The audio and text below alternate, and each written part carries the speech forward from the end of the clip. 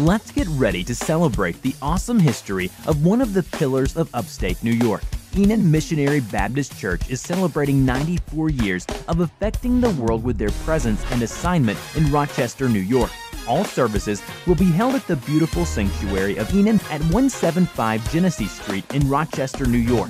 Join Pastor Jonathan and First Lady Princess McReynolds and the members of Enon as they engage in a time of gratefulness that God has allowed them to serve their local city.